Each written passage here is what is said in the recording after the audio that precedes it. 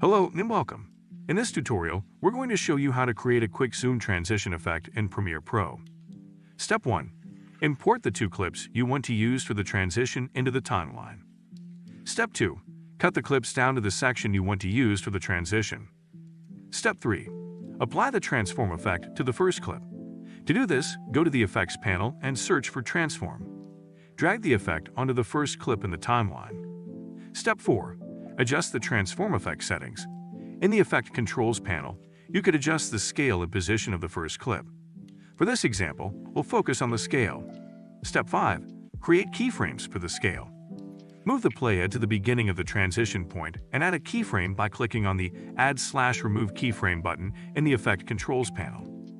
Step 6. Now move the playhead to the end of the transition point and add another keyframe. Step 7. With the second keyframe selected, increase the scale to the desired value. This will create a zoom effect. Step 8. Apply the dip to black transition to the second clip. To do this, go to the Effects panel and search for Dip to Black.